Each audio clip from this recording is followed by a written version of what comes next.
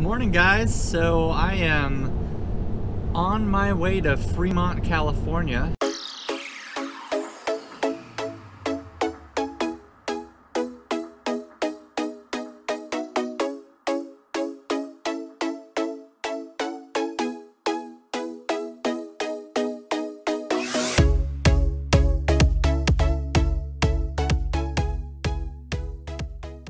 For a factory tour. I must say Tesla has been excellent with this. Typically they want you to reserve 2 to 3 weeks in advance for a Tesla tour. Apparently they're still booking up quite a lot. They want you have to be an owner to go on the tour. You can bring, I believe, up to three guests or 4 guests with you, and you can only go once a year. So there are definitely some limitations. It's a little bit like Fort Knox. I will not be able to take pictures or video while I'm inside the tour. I will take some video, of course, outside the factory, and possibly, if it seems prudent, I'll put the drone up in the air over the factory. I think that'd be kind of cool to see. Hopefully I can get away with that. And you know, I'm gonna, of course, after the tour, I'll report on what I can report on and let you guys know what I thought of the tour and whether it's worth the time or not. Apparently the tour lasts approximately an hour.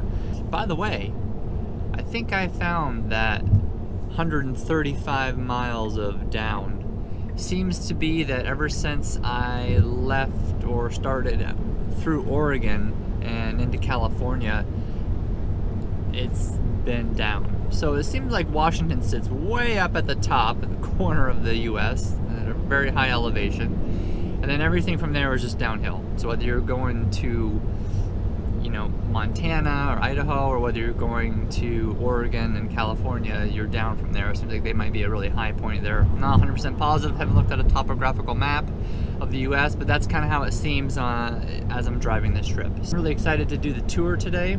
I'll bring you guys as much footage as I possibly can on that tour. We'll see you after the tour. Alright guys, welcome back to TM3 Life. This is just a shot of Vermont license plate. And of course, this actually may be the first time that you all have seen that the license plate is, of course, the channel's name.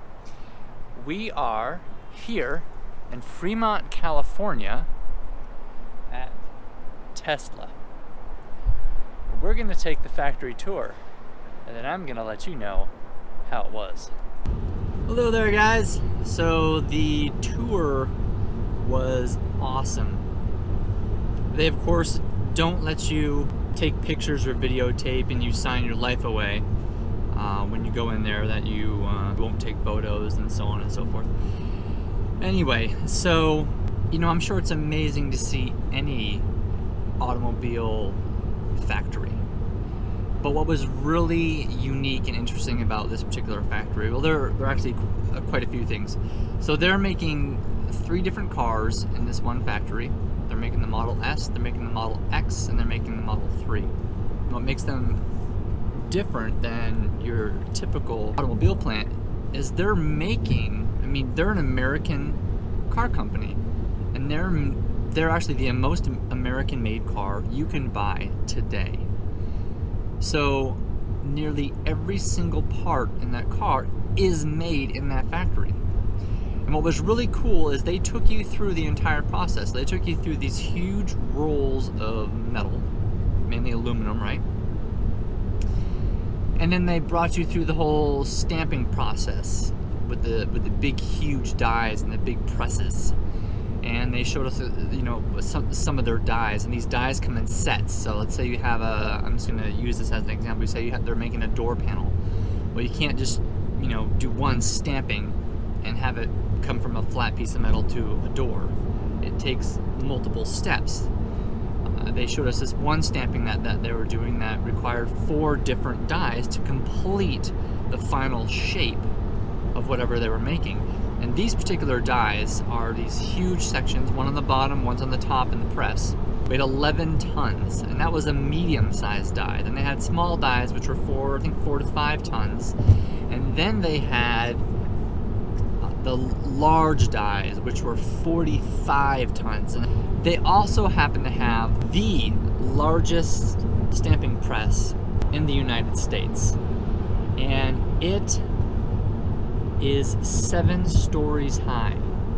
And when she said that to me, I looked at it, I'm like, that does not look 7 stories high. And it's because only 4 stories of that particular press is above ground. The other 3 stories of it is below ground, just in order to support its weight. It was incredible. And when they say that the Model 3 is made by robots, yeah, it's made by robots. I mean, there were 1,100 robots in just one section of one part of the Model 3 process. And it was neat. I mean, they showed us how the Model S, the Model X, and the Model 3 are being made. So they started from like raw materials right up to all the different stamped parts, and then how they take the steel and attach that to the aluminum pieces to strengthen it to make them also the safest cars on the road today. And then we saw a small sea of Model 3s that were all just bare metal, but they were all together. They had hoods and doors and trunks, and they were a full body and unibody, but of course no interiors, no nothing. They were basically getting ready for paint. It was really neat just to see them all there. And the robots, they have a couple of robots actually pick these cars up and put them down. It's pretty neat. They've actually been the only company to train 2 robots to pick up the car and do it without dropping it. It's kind of neat. Kind of a pretty neat feat of engineering for sure. And so then we saw the Model S's and the Model X's being made as well. And as we were going through, I noticed that there were some of the Model X's had that new little door. I don't know if you guys are aware of it. There was it looked like essentially a gas cap door on the driver's quarter panel on the rear. And I was like, I think I know what that is. So at the end of the tour, we were asked if there's any questions, and I did ask if that was the port for the new CCS, because the US, we haven't standardized on whether we're going to be CHAdeMO or CCS, or whether Tesla's going to be, the standard and EV charging. But over in China, they have standardized, and they're CCS.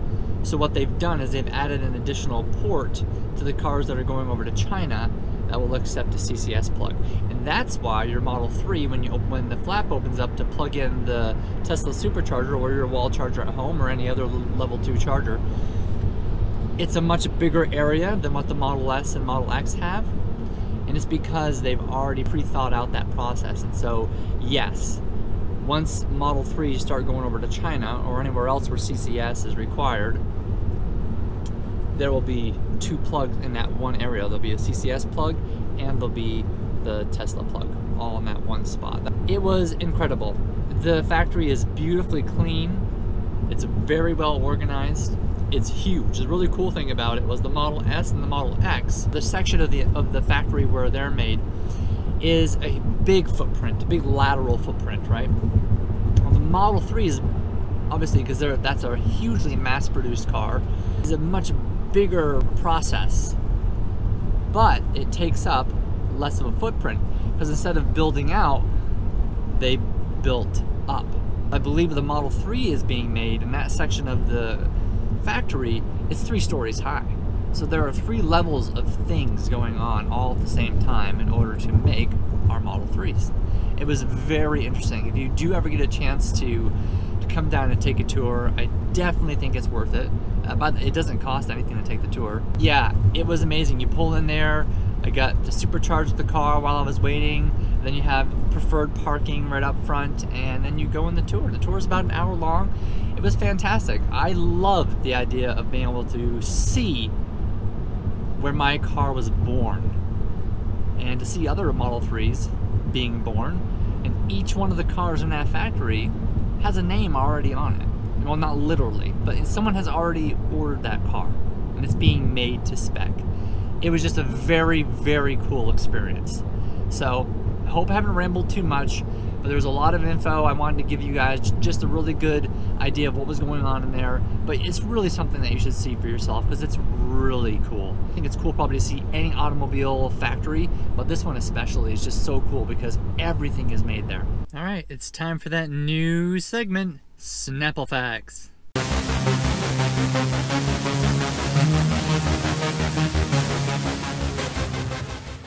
Okay, and fact number 1. The peach was the first fruit eaten on the moon.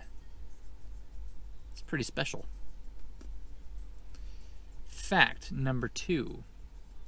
President William Taft weighed over 300 pounds and once got stuck in the White House bathtub. I don't know about you, but that would not be a fact that I would want to be remembered by. Alright guys, if you have an EV, you know what you need to do. Keep those batteries charged.